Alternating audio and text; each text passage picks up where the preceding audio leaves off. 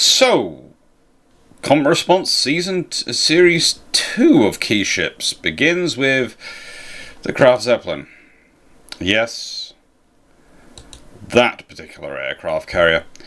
And, well, I'm going to start off because I would like to expand this out, but that means I'm going to have to answer some of the top comments to begin with. So, let's answer them.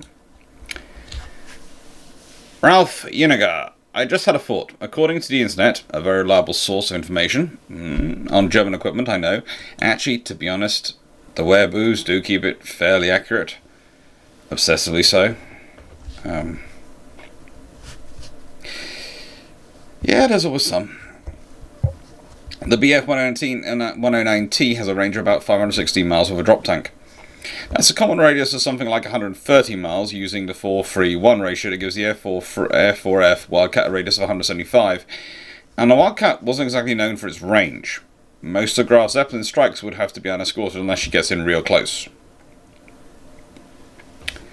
I would say with a 560 miles with drop tank, you are probably looking at a strike range, the way the Germans would run it,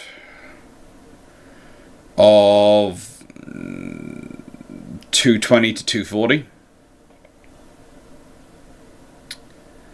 giving them time over target and time to get back. But yes, it's not particularly a great range, realistically. It's not bad, and again, if we use the range of the Wildcat, well, it soon works out as being slightly more. Now, the Wildcat's not exactly known for its range. Nope. Most of Graf Zeppelin strikes would have to be unescorted unless she gets in real close. Pretty much. Also, loiter time for the Cat would be annoying, and that combined with the catapults means I suspect Graf Zeppelin would have been more problems with would have had even more problems with tempo operations. Yeah, basically it's one of those scenarios where things are going to get problematic. Things are going to get problematic very quickly. CDFA 3388. Like Burn, only somehow worse. Well, there's always going to be someone who's going to make it worse. Let's be honest, there have been recently some movies which would suggest that the main target of people is to try and make something worse than previous movies. Now, 404. Others. 404. No, I don't think that's the reason why. I think it's more to do with gameplay development at the time. I'm presuming this is to do with the question about ultra animal dreadnoughts and why they don't have aircraft carriers. They'd have to develop aircraft, and they would have to take off and land on aircraft carriers. I would imagine that it would have heaps of bugs and stuff. And for what I remember, the world map still has an edge. So if they would develop aircraft carriers, it would be a DLC or a sequel. I'm guessing so. I think it will do at some point, because I'd love to see them work on aircraft carriers, but I think it will be a sequel when it comes in.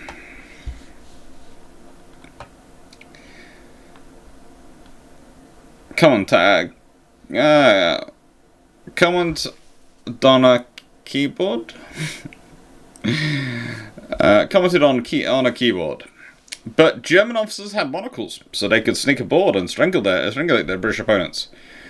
Yes, but some of our ships carried Gurkhas, in which case good luck to anyone sneaking aboard. Many of them carried Royal Marines, and quite a few of them carried Killaks.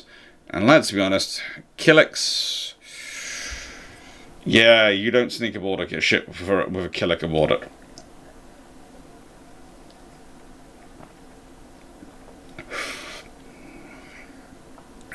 They'll be looking out for you. And if you make a mess of a chief's deck, oh, good luck to you. Captain Banjo, you start off with excluding yourself immediately by saying, in a sane world. In a sane world, they would have taken some oiler or cargo ship, put a flat top on it in the mid-30s and used for training. They would have cancelled Bismarck and doubled down on Tirpitz.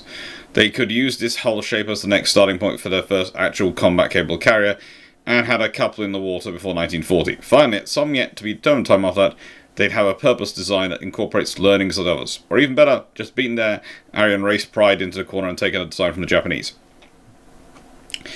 I'm not sure why you're cancelling Bismarck and doubling down on Tirpitz. That's presuming that Tirpitz is a lot better than Bismarck.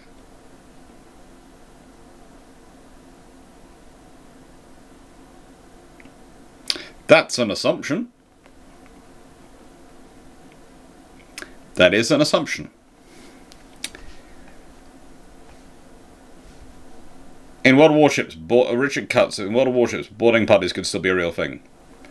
They could be, and it'd be quite fun if they were. Tricky Vic BB71. In my head, I have this idea that what if Graf Zeppelin sorties in Baltic in 1942? Then in 44 goes into Atlantic, encounters HMS Renown and some tribals in North Sea and gets blown up. If she's going into the Atlantic in 1944, she's going to encounter far scarier things than even HMS Renown. Could well include some tribals, but probably far scarier things than even HMS Renown. Orion Taylor. Something that has grown to be one of my dearest wishes for a what if of history is Graf Zeppelin being completed, sorted Atlantic, and then somehow captured by the Royal Navy. The evaluation reports afterwards do some of the funniest things I've written.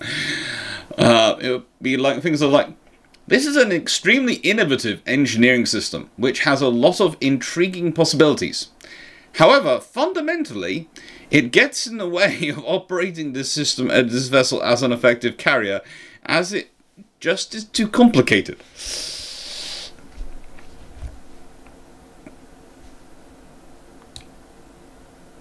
Mrs. EZ, and this will be the last video on this uncommissioned ship ever, until Sunday. I keep hoping I won't have to do any more. My theory is now with these two videos, my bases are covered. I'm cross fingers anyway. I would like to say that since then, since I did the Graf Zeppelin video, and I would like to say since this one, I'm just checking the full details of how many videos I've done which have got Graf Zeppelin in the title. There have been 6 done in total. The most recent was on the 7th of May.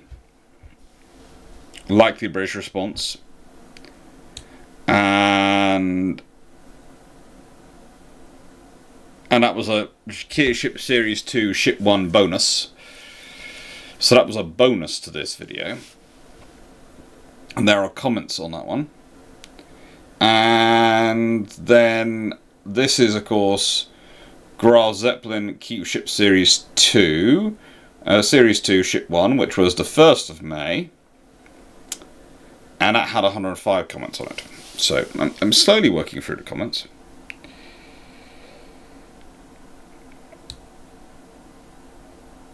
Okay, John Fisher. Thanks for the invitation, Dr. Clarke. You should by now know that no amount of intelligent, rational, and accurate and provable information will prevent a true and rabid wereaboo from screaming about the perfection of all World War II German ship designs.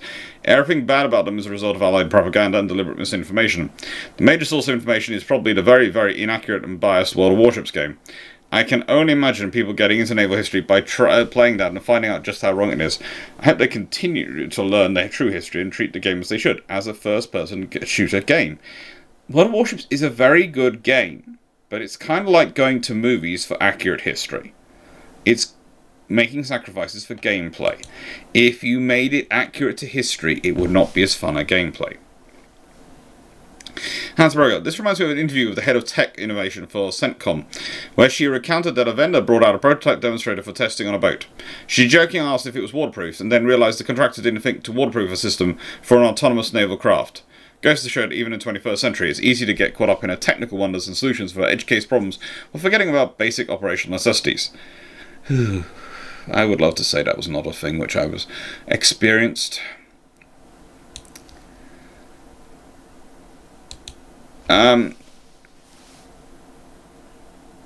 Gwitpick? Gwitpicked? Not sure. Not sure what the Germany needs to carry for Oven Prestige. Norway, as you said, may be commerce raiding, but as a commerce raider, she just adds one to the Iron's list of ships to kill. Germany is a land power, so why spend resources on seaborne projection power? The Atlantic belongs to the UK and USA once they've got on top of the US U-boat threat. Well, from fair on here, Dr. here made a wonderful point in the past about diversifying the threat you pose when only. If British never had a reason to have any concern about German service fleet, I suspect the Italians would have been even less happy, not to mention just how much easier the tonnage war would be if it was blatantly obvious the British only had to worry about U-boats. Pretty much it's this. If you multiply the potential threats, the British have to prepare for a carrier to come out all the time. The carrier needs to come out once. The British have to prepare for surface ships to carry out or come out at any time. The surface ships only need to come out once. And as Nick Vaughan said, carrier can provide air cover, but it can also provide scouting, which can really affect things. If we consider Operation Berlin, okay, I've done a video about this recently. Lutyens, and the problem he has with keep coming across carriers, well, it keeps coming across convoys, which have battleships with them. Theoretically, if he has a carrier with him that's working efficiently and appropriately with scout aircraft, he could find the convoys which don't have a battleship with them. He could find those convoys and hoover up those convoys. And Gritpick, the Graf Zeppelin's launch process sounds delightfully inefficient. It's going to work. It's going to work, but it's going to take a long time to work. Guts, believing that combat in World of Warships is accurate is like believing Monty Python and the Holy Grail is a documentary. Again, it's a game. It's a good game. It's a nice game. But again, it's kind of like Ultimate Andronauts. I love that game. I love it. But you might have noticed that whenever I'm doing the design of ships on there and trying to make them historically accurate, I basically rebuild them from whatever they're trying to suggest. Or just don't let them suggest it in the beginning. And the ships we end up fighting in the campaign, where the AI is coming, the sort of the programs coming off it, are nothing like ships would be in reality. For starters, it's as if they've had no concept of logistics. And the reality of carrying, oh yes, we're carrying 24 different gun types. Yay! Plop, plop. What's that? That's the logistics officers jumping overboard. They saw the guns, they're just trying to swim to shore now. But we're in the middle of the Atlantic, I know. We kept them aboard under lock and key till we got here so we could, you know, try and retain them, but they're trying to swim for home. As for the engineers who have to maintain them, it would be a case of, do you really hate me?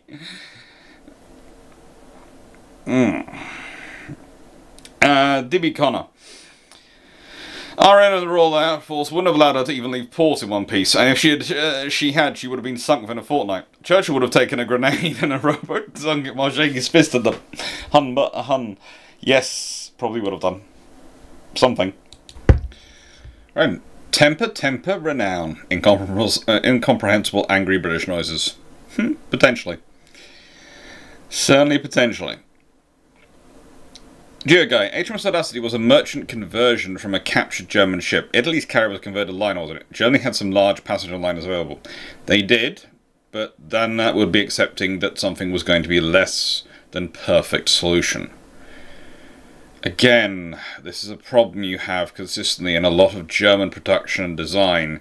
They do not like to accept things being less than perfect solutions.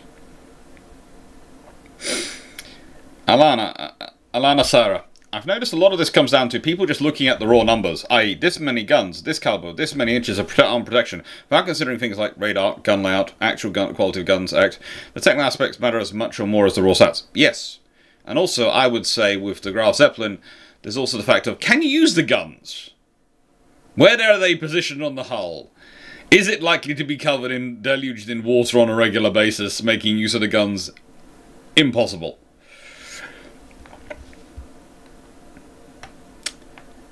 Ralph Niga, I have to hand it to the Germans. I doubt they could have designed a worse cruiser carrier if they had tried. Every aspect of this carrier works against every other aspect. Her catapult design means that she can only launch half her planes, which completely prevents any meaningful massing of air power. Even an escort carrier could probably put up enough fighters to defend itself.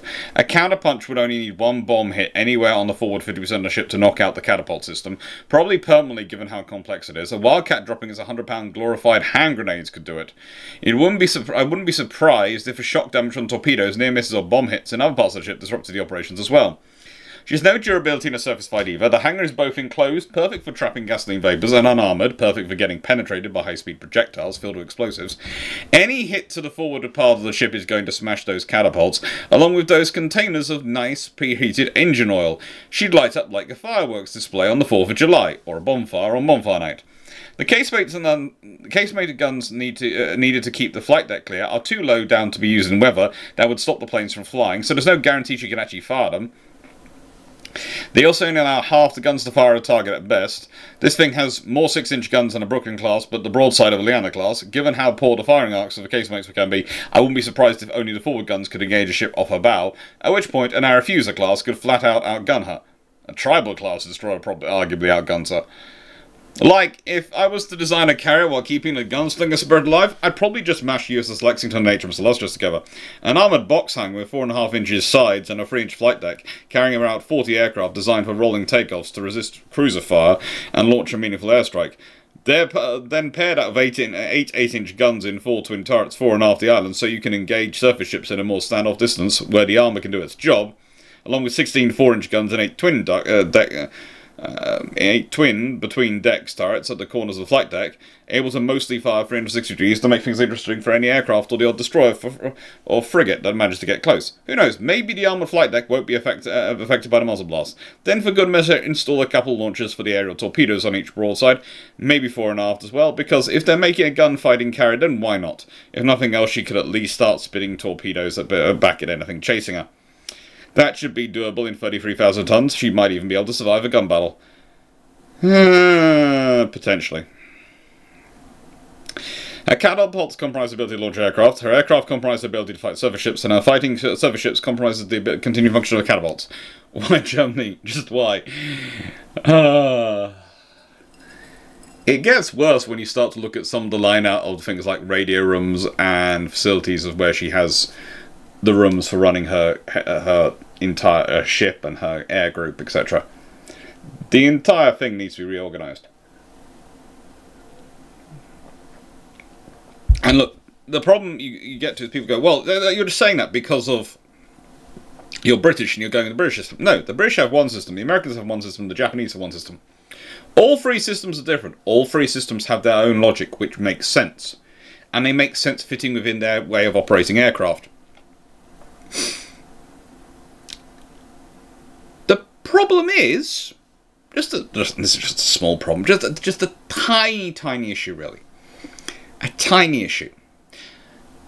The problem is, the German system and layout of these things doesn't have that going for it.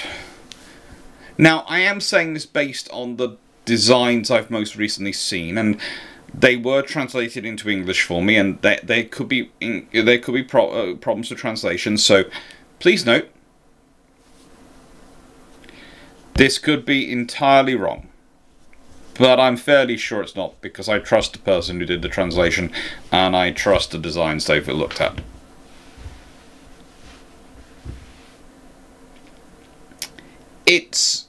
You're going to have people running backwards and forwards. Instead of the logic of them going here, here, here, and out to the aircraft, they are going here, then here, then here, then here, then here, then here, then up and out to the aircraft. And it's a case of way to make things more difficult than they need to be. Kind of called. German light carrier that was simple and workable for a novice carrier power would no doubt be caught up in Luftwaffe cruise marine rivalries. Goring's empire building would have placed the carrier program on his control, and the escorts would have been under fleet control with separate control communication systems during operations. Carrier U-boat production would consume yard space to the point Panzer III's floats would be pressured into escort duties. Once the carriers were out at sea, they'd likely be vulnerable to merchant cruisers and sloops due to lack of production. I can see where that's coming from, but honestly, this is the fact they do build this. They do build the Graf Zeppelin. Well, no, it's just skipping through all the ones I'm recording. This is all the slides from Series 2. I'm just skipping through them. Because I'm recording today all of the Series 2 comment response videos. And, yeah, they build the Graf Zeppelin. They could have built a light carrier. They could have done that, but again, making a simple solution to a problem is just not what the Germans are about at this point. Michael Cooch, Read the 6-inch guns on the Graf Zeppelin. I agree with you that putting 6-inch guns to carry is a bad idea. But looking at it through the German eyes, it does, if you squint half, kind of makes sense. An RN carrier can be reasonably certain that it will have a cruiser riding shotgun. So if the bad guys turn up, they'll tackle them while you run away.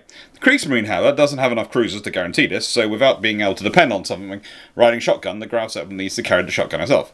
As I said, not an approach I agree with, but one with some degree of sense to it. Okay, I can agree with that idea, but then there's where you place them. And frankly, as we've just been over in the earlier comment, the 6-inch casemated guns, as Ralph has put it so well, don't exactly make sense. Calvin Gasberg. Besides that close, the 4-inch heavy AA return file will ruin your day, dear Graf. Shomack. Are you in good, sir, insinuating that the British fudged the figures in some way? It's quite unlikely to fudge the figures in any way that you can prove. Yes, but that's because the British have a habit of writing the rules. If you look at the entire joy of the treaties, the amount of times the British are involved in the writing of the rules, to the extent that I don't even think sometimes the Americans realise this with Washington. Yes, the Americans get the British to be involved in Washington, and that's a storied thing, and that's silly, you can argue in many ways, but the very writing of standard displacement and the very writing of some of the regulations really helps the British, because it fits with the way the British build ships already and operate ships already.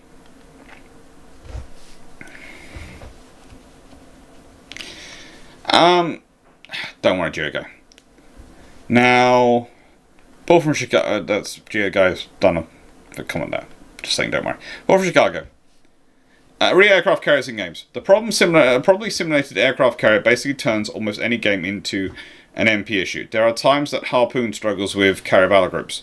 They're usually plural. When you have thousands of data points going at once, each interacting with each other, even the most simple program with the most simple graphics will struggle. I agree with that. That's Paul from Chicago. And then Andrew Farmer. I'll see your Graf Zeppelin and raise you the hybrid Atlantic cruiser. Why hurt me? Okay, I've managed to go this long without mentioning or discussing that on this channel. I have managed to avoid the Atlantic cruiser. No one needs to see it. It's kind of like the Blackburn. I know it's coming. I know I'm doing Key Aircraft as part of next year. That is alongside Key Ships is also going to be Key Aircraft series. So they're going to be sort of playing with each other and coming out at various points, and then longer term in 2025, I plan to introduce Key People, and then in 2026 I plan to introduce Key Weapon Systems and those sort of things as the short videos for Fridays, basically. As it seems to be quite popular and people enjoy them, and I enjoy doing them. The idea is that I try and make a video which is less than 40 minutes.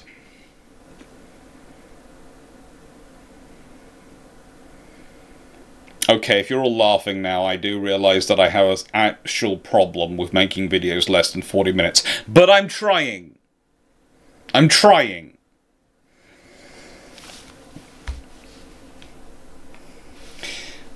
Just can't help it. I'm used to thinking in terms of 2-hour to 3-hour and 4-hour lectures. Von Axel, something like the SSS Hanover, otherwise known as HMS Audacity, is probably best as a low-cost learning experience. Then once the blockade goes up, and all merchant vessels are basically saying, "But take a 10,000 gross registered ton liner for an expanded second try." Definitely a good idea.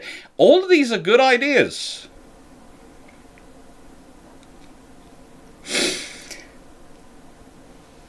Thomas Walski, I'm glad you decided to make the video. I'm also need a simple way to explain to people how bad the ship was, so I highly appreciate it. Such an awful idea and even more terrible execution. In a way, all those resources spent on building such warships that suddenly cling to the idea Kriegsmarine can win a naval war from 1942 shorten the war considerably. Too bad it would be in bad taste to award Donitz after the war. Bad taste to award Donitz after the war was over. He was one of those Axis commanders who were acting so badly as if working for the Allies. In his case, for almost half the war. Yeah. They run. this is going to be good. On my command, unleash an argument. Of course she was a failure, as the level of human development was not advanced enough to comprehend the beauty of German engineering. Mother Russia's research bureau knew they could blame the Pit Vipers vandal horde, lack of scientific Marxism, for them advising not to use that system, so saving their lives and families' current accommodation location. Yeah, it just gets worse. Captain Nemo always felt this ship was mildly pointless, mainly because Germans never seemed like they will have enough destroyers to escort it. As the launching system for aircraft, I felt it was more than good enough and even acceptable. If it was a horrible choice, but acceptable. The reason for this is the Germans had experience using the 30s.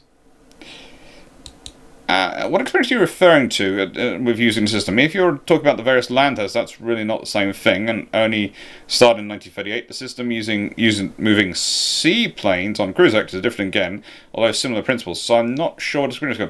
The Lufthansa operated a South Atlantic route with a pneumatic catapults of a ship in the middle of nowhere, where the seaplanes were crane loaded and tossed off on the vessel using troy system. The mail ships, I did wonder, but that's not the same as it. That's launching and covering individual aircraft, usually in decent weather. That's with a lot of maintenance versus use, rather than really naval. And it's something the Germans had real-world experience, which is where I was going. Sure, they should have figured that something better out, but they knew how the mail ships and the systems worked. It's just... And this is not anything about you, Captain Nemo, etc., or anything to you, but it's just... I knew about that system, but to me that's such a poor starting point for a naval system that I presumed it almost sort of blocked out the link. It's a case of that just doesn't make sense. That's just such a slow turnaround. If you look at the pressures, what are requirements for operating a mail ship and a mail service versus what's the requirements for operating an aircraft carrier? It's different.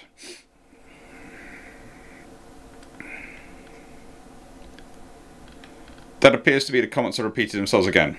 I'm not sure why, but the comments have seemed to be double over. Correct me if I'm wrong, but they appear to have doubled. Alright, Kaufman, Dr. C is finally cracked. It came close, but I managed to survive. It came close. Sean the Dean, I wish she'd been completely used. I think I'd have finished fitting her out more like an Independence light carrier, which were rushed wartime builds that were still effective, leaving any systems already installed that didn't get in the way. It wouldn't have changed anything in long term, but might have provided an interesting data point in European carrier operation world or two. If nothing else, it might have provided an interesting battle the RN could have bragged about after they sank it. They missed out on sinking the IJM's fleet carriers after a near thing in the Indian Ocean. True, that one. Although, there again, it could have turned into a very interesting battle where the British launch a night strike, manage to take out something, and then the Japanese try and take out return the favour the next day. Colonel Overkill, in a Scottish Russian accent, there are things on this ship that react poorly to bullets. As an engineer, this shit makes me happy. As someone who has seen how much wear and tear, good conditions in combat impart on equipment, this system makes me want to cry in a corner.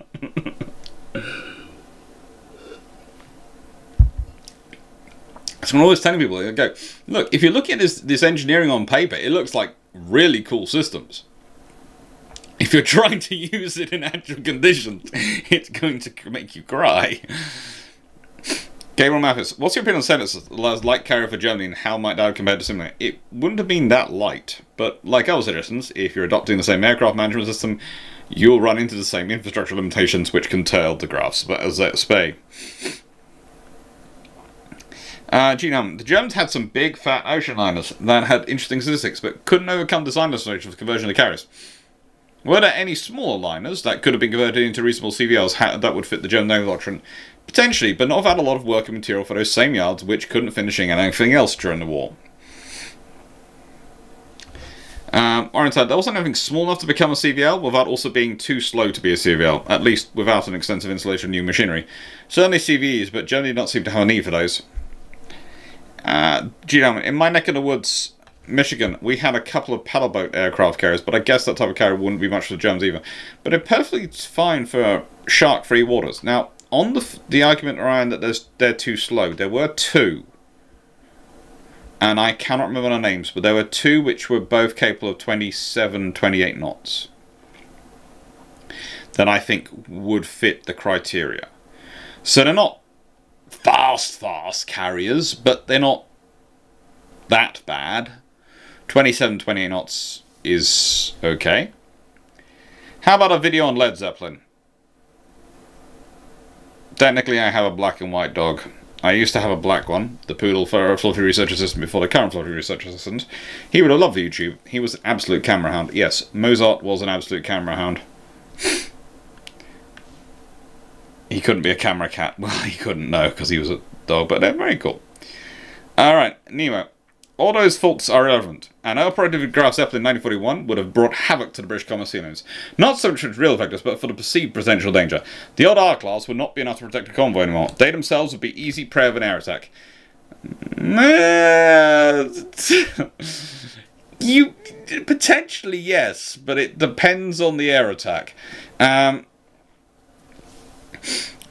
only thing that could stop it would be one or two British carriers available in the Atlantic, but that's really too few. In fact, Graf Zeppelin, just in being threat covered to intercept the stripping lines, at any moment would probably mean no British carriers in the Mediterranean or anywhere else in the Northern Atlantic for foreseeable future. I've covered all that from memory. The threat of Graf Zeppelin would be far more of an issue than the reality. But I would also point out, Nemo, that I'm not sure where you're getting the British carrier numbers for in 1941.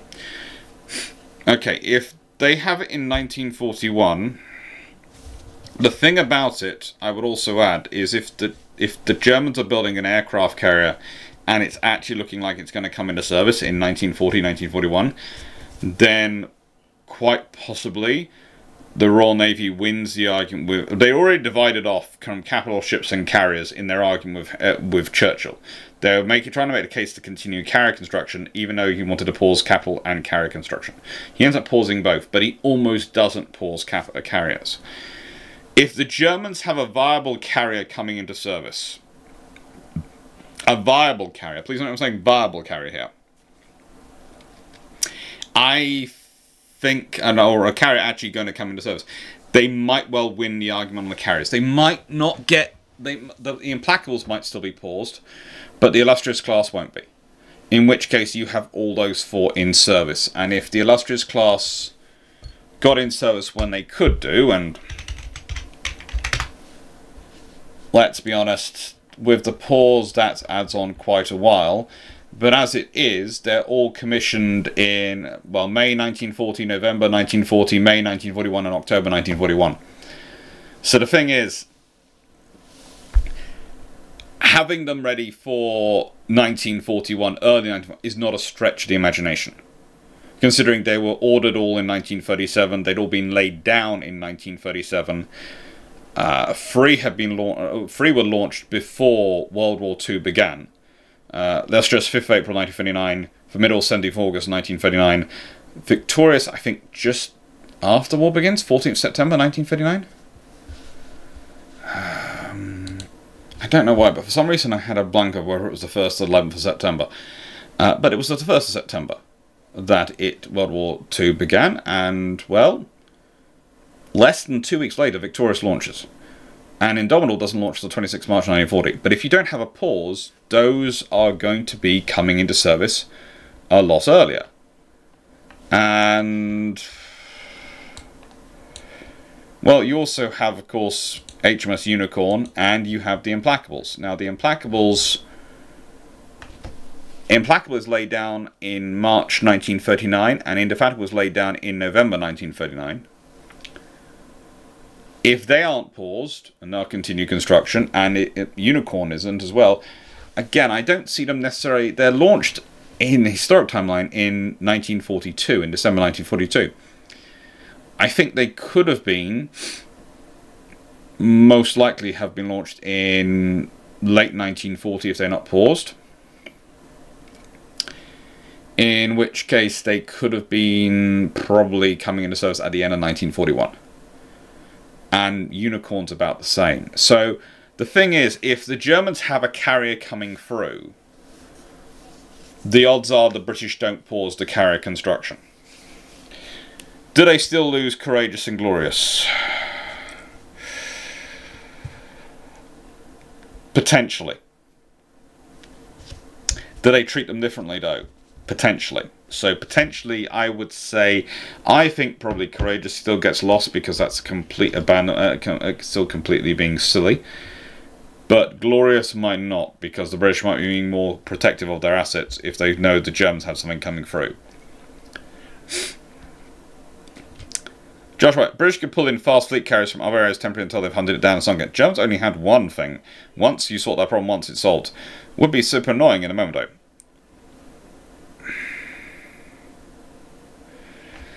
Nobody wants. But the people trying to design a carrier in that time must have been chasing around every time a new aircraft design came out. Not only the size, but also the complexity and the number of people needed to service a plane. If it's going to be turned around quickly. They were known that some fighters especially would be broken, but which bit and half often. No wonder it remained unfinished. It's not perfect. They've run up. Lack of a German carrier doctrine and received and trained crews in its systems and other ships operating with her would have reduced her combat around a single carrier. The Iron would have found their best available hammer to wreck her. The thing is, as I've said before, the Battle Atlantic is as much about perception and image as it is about actual fighting abilities. And having a carrier and the threat that that can cause, that's the problem. Lefebvre. Said it before and I'll say it again. A point I know you agree with. If you have to use your gun armament on a carrier against a surface target, then someone messed up big time, pure and simple. Good pick. Unless you're HMS Formidable at Cape Manapan and fancy having a pop. After all, it's HMS Bar and Van and Warspite are wreaking havoc with the Italian Navy. Why shouldn't you join in? But point taken. Great pick. Lefebvre. Because some poor unfortunate Italian sailor just might have gotten the chance to shoot back, that's why. Yes, which is why Cunningham is pretty much signalling himself. Get out of line. Also, at no point in battle did Formidable have to use her gun armament on the surface target. They, as in the gunnery crews, chose to do so. Small but vital distinction, that one. Good pick. Indeed, hence the use of the phrase, fancy having a pop. I was attempting to light humour. To really stretch range, I can imagine Formidable's gunnery officer hopping up and down saying, they're in range, we have to go, have a go with guns. Yeah, not the only one. I would agree with both Lefebvre on that one. Dr. Monkey, aka Dan Freeman. The answer to the question, I would like to consider two different Graf Zeppelins. One, Graf Zeppelin being ready around January 1940, worked up enough that it is included in the Norwegian campaign. This will soon discover the problems with the BF-109's undercarriage and will have them break at a rate that will make the Seafire seem rugged and dependable. However, the most likely role I can see for the Graf Zeppelin is joining Gneisenau and Scharnhorst as part of the more northerly cover force, but the weather in early 1940 was notoriously awful. While they're at sea, so unlikely to be any flying before the attacks. Then it is a question of what happens when now 3 German ships encounter an angry RN battlecruiser. The possibility of a German carrier would hopefully mean the RN would be taking better care of their own carriers, and the Home Fleet more likely to have one or more available. With all the BF-109s likely broken within 5 minutes, I can see skewers dominating the Ju-87s in a horrendous pseudo fighter fight. Doing the maths in my head. Yeah, I think the Ju-87 might be one of the few aircraft that, in a dogfight, the skewer could actually out-dogfight. Conclusion 1, as Graf Zeppelin is more likely to help the RN overall, forcing them to step up their carrier game early. True, and also there's a potentially that Renown focuses her fire on the aircraft carrier rather than Scharnhorst and Gneisenau, which could, let's be honest, if you get a similar number of hits on the Zeppelin as you did on Scharnhorst and Gneisenau, you probably scratch one flat top. And Renown gets to claim a kill.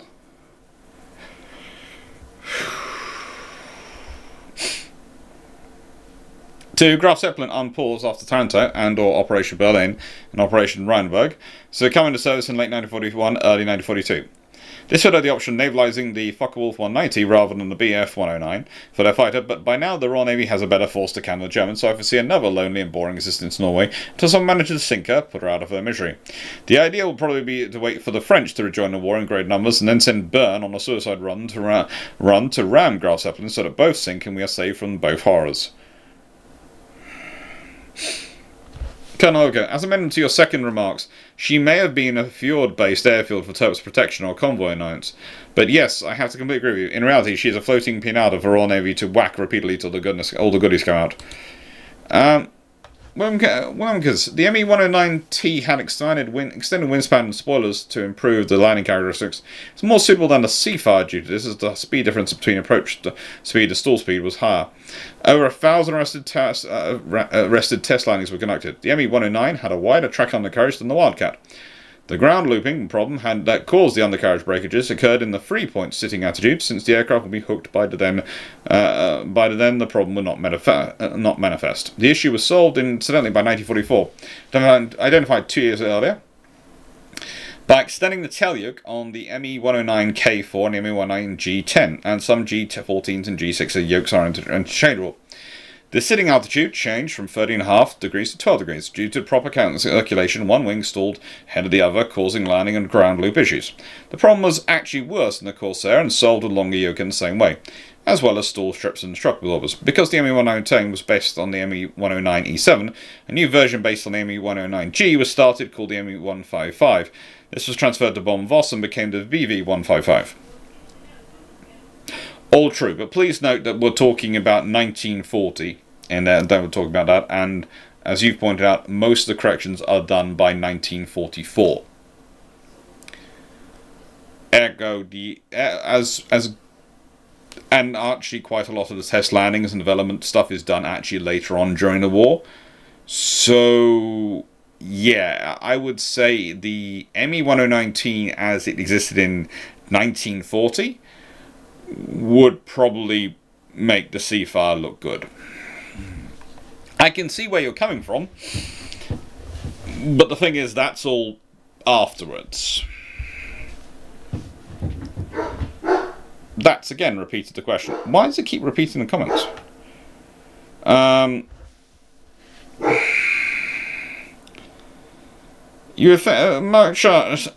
Okay. Marchinus 6101.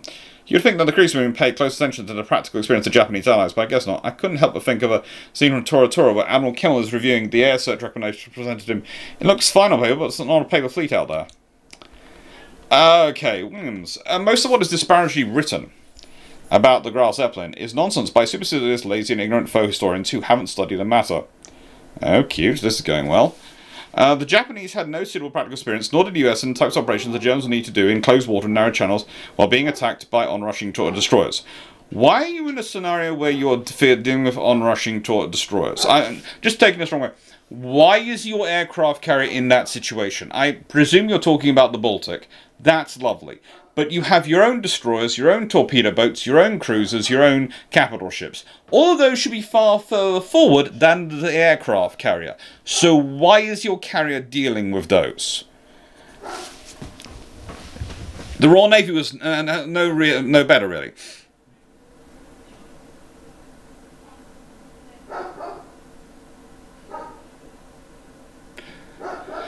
IJN experience of the expansive Pacific Ocean, named after its relatively peaceful nature compared to the Atlantic, was the same as the USN. The IJN have a lot of experience in terms of carrier operations and dealing with them inshore against potential threats inshore.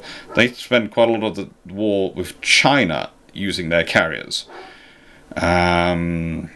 One, the compressed air trolley system was able to launch aircraft without the aircraft carrier turning the wind, as the USN RNIJN carriers had to do. A German aircraft carrier would need to operate in enclosed waters of the Baltic. Navigate past narrows around Denmark, through North Sea or out in the English Channel, and there was no space or time to head into wind. It was also slow and prone to braking, but yes, carry on. Two, you are making a perfectly valid point. You want to operate in the Baltic, but you can run into the wind in the Baltic, or you just don't use it in the Baltic, use land-based air cover, which would be more sensible. Because as you're worried about onrushing destroyers in a confined space, again, how they're getting through the rest of your fleet, I'm not sure, but this is your words. Two, a German aircraft carrier would like to be subject to onrushing destroyers and be able to defend. Where are these onrushing destroyers coming from? Is it the Royal Navy with its tribal destroyers? In which case, have you taken your aircraft carrier up the fjord into Narvik? In which case, again, that's not really the smart thing to do. Why is your carrier going up the fjord and going up the fjords into Narvik? If not, if you're talking about the Baltic, who are these on-running destroyers coming from? Are they coming from the Russians? In which case, again, surely you have your own destroyers there. Where are these destroyers coming from? Are you fixated? Have you been reading about German accounts of the experience at Narvik and you're just fixated on it? The aircraft carrier would need, the aircraft carrier would need some armor so it could absorb some damage without having to abandon its mission. Okay, that's fine. The Royal Navy go with the same thing for the armoured carriers. 4. The compressed air trolley system would be able to launch a strike package of 24 Me-109T and Ju-87 torpedo and dive bombs with its charge of air. That's lovely, but if I remember correctly, it's carrying roughly 42 aircraft. Now, launching 24 sounds great, then it's run out of its supplies, but that's its aircraft gone, and it's also quite a slow launching system. It's not as fast as the other systems, which means the aircraft that are up there waiting for the aircraft to launch, because you've only got 2 catapults, so you can only launch 2 at a time. The aircraft up there are burning fuel, waiting for you to launch. Which is why speed of launch matters. The Fiesler Fi-167 biplane torpedo and dive bombs had such low flying speeds they could launch without a compressed air trolley catapult. They could also be intercepted by a swordfish. This was the German Navy's first carrier, so there was some learning involved. Yes, and if it's my first of anything, I tend to go and look at how other people are doing it and go, what's good? German mail aircraft of 4 engines and a 4,000 pound weight had been launched by compressed air. It's such complexities such as trolley return, but let's not pretend that returning trolley is an impossibly difficult task. I never said it was, I said it's a complicated task, and unfortunately under combat conditions, any of those things can go wrong. You're adding in a lot more issues which can be broken, a lot more things which can have fault, and a lot more things which can be disrupted by the effect of only fire. Especially if for some reason you keep engaging on-rushing destroyers. Where are these on-rush? Why are you not clearing out these on-rushing destroyers with your cruisers and your own destroyers and your own torpedo boats? Why are you facing on-rushing destroyers with your carrier? It's just amazing to me. And the German mail aircraft, yes, I already talked about the German mail aircraft system in response to other comments. That's a perfectly valid system for the mail aircraft. But speed of launch is not a criteria. Volume of launch is not a criteria for mail aircraft. It's delivery of your mail that's the criteria. Dr. Monkey, Soviets, upon looking at the trophy of the Graf Zeppelin in 1945. Comrade, I may be just a peasant turned T-34 driver, but even I know this is not something we want. And Williams. Modern Russian carrier operations actually do not seem to be far worse than the issues of the Graf Zeppelin. The Germans simply couldn't spare the resources to complete the Graf Zeppelin. Nothing really wrong with the design. They would have been able to launch full-weight Me-109 and Ju-87 without turning into wind. Yes, it'd have taken forever. They'd have been burning off fuel, which would have reduced range. We've already talked about the Me-109T's range earlier. This is not a good system because you're going to be limited in range of your strike to the range, the amount of fuel left on the first aircraft that launched, unless you're going to just have them flying off and they've got to catch each other, in which case the Royal Navy would be very happy with you because it would be just a string of aircraft coming in a couple of minutes apart, pretty much by the time they reach the target, if they'll reach the target. It's just, look, I am not saying these are bad ideas. I'm just saying cumulatively it doesn't work for producing an efficient carrier. Alex, your argument for the poor state of German aviation forgets the German elephant in the room. The fat clown in charge of Luftwaffe and his disagreement with the Navy. Göring, being a good Nazi, had the ear of the not funny Chaplin impersonator and declared he had control over everything that flew for the whole this cursed carrier development. I didn't really get into the aviation part of German aviation other than saying that they had some interesting air group ideas, as I was focusing on naval part. And that's one of the other interesting things I find, you know. The amount of people who tell me the aircraft were going to be great, and I'm sitting there going, well, the aircraft are going to be limited by the carrier they're launching from. Nice area everyone. A few comments from you. Graf Zeppelin should not have been given the go-ahead. They needed a carrier, they just needed to actually think it through.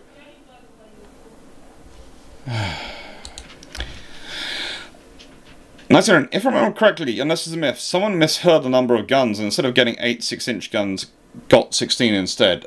There is certainly a myth about that. About number of guns they wanted to, and then they couldn't correct it. And I have a feeling there are some details in that myth. And why do I get the feeling the octagonal lift was a bad idea? As 20 Talks Today says, strange lift, unless it was for more than one aircraft, it wasn't. The octagonal lift, if you look at some of the designs, and there is, helpfully, there is a design somewhere here. They show you some of the options. They were producing around being able to lift one aircraft. One aircraft. Drew Batchington. The KSS Zeppelin. The 152mm guns on Zeppelin would have been more useful on light cruiser force. Williams. The Graf Zeppelin had to fight its way past Denmark Straits. Who is in the Denmark Straits? The Germans control the Denmark Straits. They have conquered Denmark and Norway. Who are these destroyers sitting in the Denmark Straits? Who are they? The 150mm guns were very powerful and had a great range and would have stopped destroyer dead. Destroyers trying to attack Bismarck at night were driven back by these guns, which produced a 140-foot high splash. No, they didn't. I know, I wrote a book about the destroyers which were doing the attacks at night. At no point were they bothered by the German splashes. In fact, they kept going completely wild. They were going in, launching torpedoes and diving off, and the Germans claimed, we've driven away. But no, that was the British tactics of a box formation, so they didn't drive them away. They were just carrying on their doctrine, because you didn't want to have more than one destroyer coming in at a time, because you wanted to properly silhouette and fire your torpedoes. And that's how the British did it during the night. That was their night action methodology. Rather than doing a mass attack, they wanted to keep up the torpedo attacks for hours, all night. If they sank it, great. If they didn't care. They were basically tormenting them. But no, at no point did the 150mm guns play any part in driving them away or anything like that. The Germans claim all sorts of things about them, but the British accounts are the Germans were firing. We're not quite sure what they're firing at. They weren't firing at us.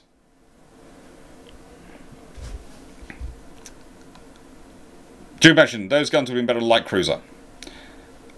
Running guns. 120mm weapon was under development at the end of war for German destroyers, but it wasn't really ready at the time of the Graf Zeppelin. This was Luftwaffe flat gun. Navy Weps has some info on it. They did try to change the design and replace it with 105mm guns, but it proved impractical. Great pick. The Graf Zeppelin was meant to be an aircraft carrier. If you're sticking 150mm 6-inch guns on to fight surface attacks, then you're basically saying it's all gone horribly wrong at the design stage. Think about it. Is she a carrier or a light cruiser? If your design expects her to perform as both, then resign. Olympics. Open up a Google map of Germany. Maps are good. Check out where Kiel is, and then maybe Wilhelmshaven. Now, imagine a German aircraft carrier getting out in the open ocean or even passing the channel. Interception by destroyers is almost inevitable. It's not like the British or Japanese or US carriers. So now you're talking about interception by British destroyers in the English Channel? You're taking an aircraft carrier through the English Channel. You're taking the Graf Zeppelin. I know the Channel Dash goes well in one direction. I don't think I'd try it in the other direction. So that's not what you're building it for. And by the time you are actually close to claiming that you have control of Norway, so you go up the coast of Norway, you have control of Denmark, you have the Denmark Straits, you have the Kiel Canal. Why are you doing this? The idea that Graf Zeppelin would have been able to stop several intercepting destroyers with a casemate guns prior to the destroyers getting mission kill hits on the Graf Zeppelin is foolish at best. The Graf Zeppelin was the worst possible carrier design for what the German Navy actually needed. Looking at those guns and their arcs of fire, I have to say I'm more agreeing with Orion. I think she has them to try and deter things, and because of the lack of destroyers and escorts they have. But I don't think it's for fighting in narrow channels. Because if you are honestly, and you keep referring to this, fighting in narrow channels with against a destroyer, in those same narrow waters, you're going to be within torpedo range. And torpedoes tend to trump 6-inch guns. Because yes, you sink the destroyer, but don't take this the wrong way. It's not being rude about crews, but the Royal Navy and many other navies will sacrifice a destroyer or two to take out an enemy aircraft carrier. In the scheme of things, the Royal Navy's building a lot of destroyers. At several points, they're building more than the entire German destroyer fleet in a year. In months, in fact. It's, well, once you include things like the Hunt class escort destroyers and all the War Emergency Fleet destroyers and all the other vessels they're building, they're building a lot of destroyers. If they lose 2 to take out the Graf Zeppelin in a battle, they would not care. So again, I refer back to, why is your aircraft carrier fighting in narrows? Especially narrows you control, as Germany. Now, you can argue, well, they were fitting it before they, had control of those narrows. Yes. Yes. But at a certain point, if that's a real criteria you have, you're presuming you're not going to control Denmark or Norway. And you're going to be getting your carrier out to sea. If I'm Denmark and I want to stop your carrier getting out to sea, because I'm in a scenario where I'm stopping you, why again do I have destroyers in narrow channels when I can just stick a minefield there? Why am I, it's fair. And that could be a radio-controlled minefield from the shore. With electrics, with me setting them off and going boom, boom, boom underneath you. So it doesn't matter if I have merchant ships or things going through, they won't be affected. Then just the moment you cross the line, boom, remote control station ashore sets it off. The scenario you're coming up with, the justification, doesn't work. There are justifications for having guns in terms of self-defense. On-rushing destroyers in narrow confined spaces is not it. It's a scenario where if you're doing that, you look like an idiot. Because things have got terribly wrong. If your justification for that is how many things have gone wrong beforehand and before you deploy the carrier in a situation, and why are you deploying the carrier in that situation? Because you're basically sending people on a suicide mission.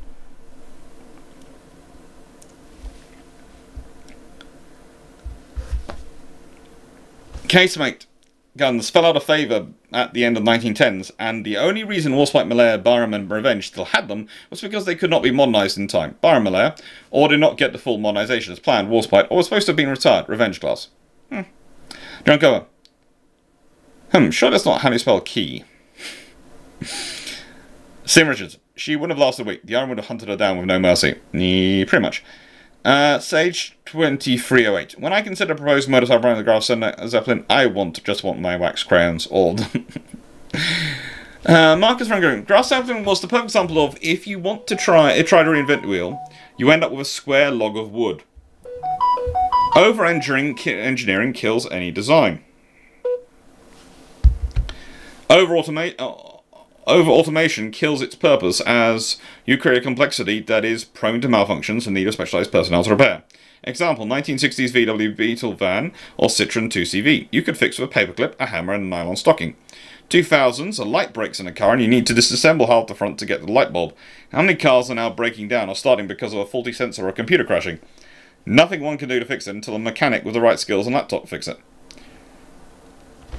20 trucks say, use the stocking on a French car, nuisance metric. William, did you copy and paste this? Seriously, I'm thinking you're copying and pasting this because you keep producing the same thing. The compressed air trolley system was able to launch aircraft without the aircraft turning into wind, as the USN the aircraft carrier turning into wind, as USN and Nigerian carriers had to do. They didn't always turn into wind. Usually they just went fast enough. The ones that had to turn into wind were the slower carriers. So, yeah. A German aircraft carrier would need to operate in enclosed waters of Baltics, navigate past narrows around Denmark, through North Sea or out through the English Channel. Why are you going to that? Through the English Channel. And there was no space or time to head into the wind.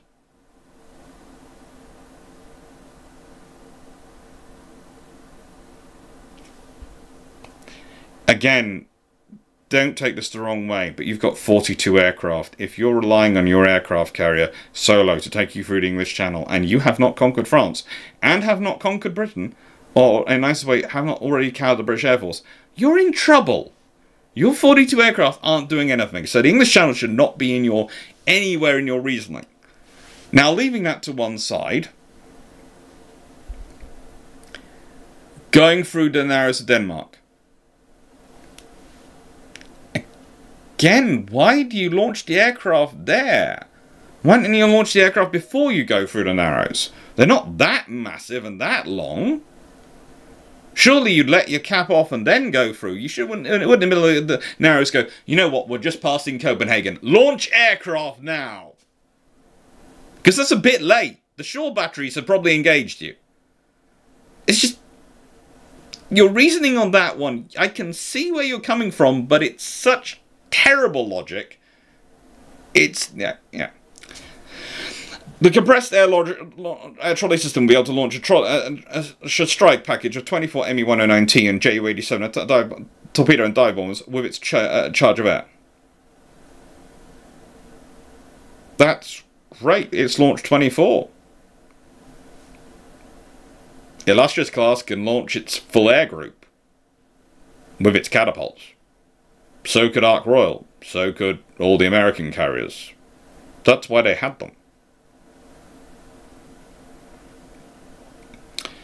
So yeah, you'll be dealing with, well, 24 or 42 aircraft. Yeah. The fees of the 5167 biplane torpedo and dive bombs had such low flying speeds they could launch without compressed air trolley catapult. The Swordfish could also launch without things. That's one of the reasons why it's kept around, why it's so great on escort carriers. This is nothing. Later in the war, when you're loading up with even more resources, you're using rockets to assist in takeoff, but yeah, there are lots of biplanes around which can launch well. This was Germany's first aircraft carrier, so they were some learning experiences. Cannonball carriers and IJN flying off the deck carriers were unlikely to have worked in the real world of North Atlantic and the Baltic. Okay, don't take this the wrong way, Williams, but sometimes you shoot yourself in the foot there. Because cannonball carriers and flying off deck carriers are unlikely to work in the real world of North Atlantic and Baltic. Well, in the North Atlantic they work quite well. The Royal Navy, US Navy use them for quite a lot of time. Still using them to this day. In fact, in the case of the US Navy and the French Navy as well, the Royal Navy has Stovall carriers, but they also work quite well in the North Atlantic. As for the Baltic, two questions I'd be asking is, what reason are you using an aircraft carrier for in the Baltic that you wouldn't be able to use land-based aircraft for? And two, and this is a really important one, if your carrier is operating in the Baltic is wide enough for them to be moving around. Okay, it's not as wide as the Mediterranean, but it's wide enough you can maneuver around. Especially when you consider the size of this carrier. It can operate. Alright, and then turning 343. Nothing that what couldn't be better served by better performing, actually. Existing versions of the same planes and a nice stamp for the flat stamped dirt field. Why are there even engineers working on this? Yeah, pretty much for the Baltic. Quizmaster, I'm celebrating a comment storm since I don't drink, otherwise I would have drunk an entire bottle already. Quizmaster, carriers were caught out by surface ships a few times, but most often were chased by them yet never caught, especially if the carriers know it's a threat to be taken seriously. Can't recall any US carrier being caught out. CVEs were, but that's a very specific topic. To be stretched out, ponderous steel spheres involved. HMS Glorious was sunk by, as PH-87, Glorious was sunk by battleships Scharnhorst and Gneisenau. Yes, it was, because the British went against doctrine, and Scharnhorst, Glorious was didn't have air search going on, had no overflight going, watch flight, and wasn't in the company of a cruiser or another group. In which case, if she had been in the company of a cruiser, she'd have probably had the aircraft airborne, because most of the cruisers wandering around had senior officers aboard who would have gone, why is there not an aircraft over my head? So Glorious is sunk. It's a curious case of British doctrine says to do this, they are not doing it. And there are various defences put out for why they weren't doing it and what they were all sorts of doing, things going on, and all sorts of mysterious, well, we think they were doing this operation and this plan, which we have no writings of, we have no documentations of. Because, you know, the Royal Navy likes to launch operations which involve very expensive pieces of equipment without putting down a lot of reports. Alternatively, you have something strange going on. Quizmaster Law. The USN Fleet Air really didn't have night operations during the entire war. Sporadic exceptional efforts with terrible results. Mariners turkey shoot. Most aircraft lost due to sunset. I was shocked and surprised favorably how effective Royal Navy carrier night ops were. I believe Enterprise was able to do night ops towards the end of the war, but she is Enterprise, so you know some how real-life plot armors like New Zealand Warspite. Doctor knows far more on meals, but it seems a lot of British advantage comes from an early adaptation of good night fighting doctrine. The British start training and planning for night striking, realising if no one else can do it, then it's something in their favour early on, and just continue to compound on it with technology, and the Swordfish, despite being a biplane, has a lot of interesting tech in it along the carriers to help with navigation. PH8787, Enterprise Independent Saratoga would like to talk to you.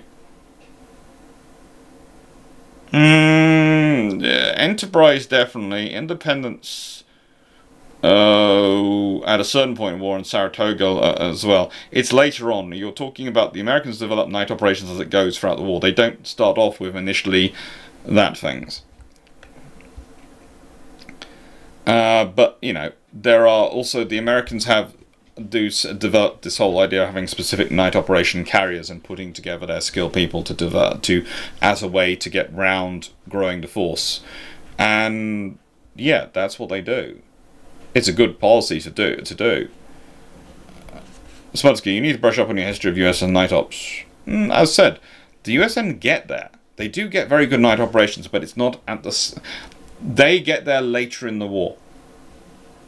And there are all sorts of reasons for why they've up later on in the war. And one of them is that they've had a huge fight with the various ship design bureaus to get the gear fitted onto the carriers which are needed for night operations to be done proficiently and properly. And there are operations done specifically. There are people who are training before then and trying to do it. But the thing is, a lot of gear needs to be fitted to a carrier to make it capable for night operations. A lot of gear. Think about what an airfield has to make it suitable for night landings and takes off. Well, the same goes for a carrier. Ghostmaster Law. 1950s carriers with 6 or even 8-inch cannons were far from unique to... Oh, can I have a catapult? Even though I have flight tech? Because, yeah.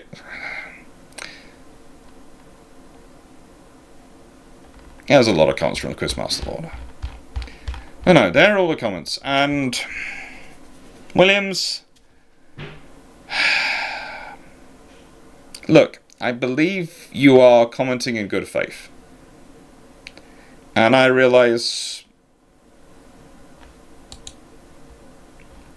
I have to say, because you commented the same comment so many times, you have probably got a level of sarcasm out of me.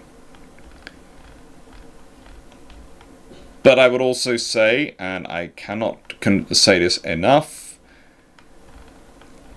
if you are an aircraft carrier worrying about onrushing destroyers in a narrow confined space, where are your escorts? Why are you in that space? And you bring up the Baltic, etc. Okay. Denmark and Norway and Sweden are the entrance to the Baltic, if you're not going through Kiel. The British do not have destroyers heading towards Kiel. Not that close range. They're not going to engage in the Kiel Canal. So you can put your task group out around them, and then you've got North Sea to manoeuvre in, so that's hardly narrow. If you're going through the various straits through Denmark to get into from the Baltic into the North Sea, well, you're either in a scenario where you already control those straits, or in a scenario where you don't. And one of the, you know, if you don't control those straits, they're probably not a good idea to go through, because as I said, mines are more of a problem. Mines controlled from land. The shore batteries are far more a problem than destroyers.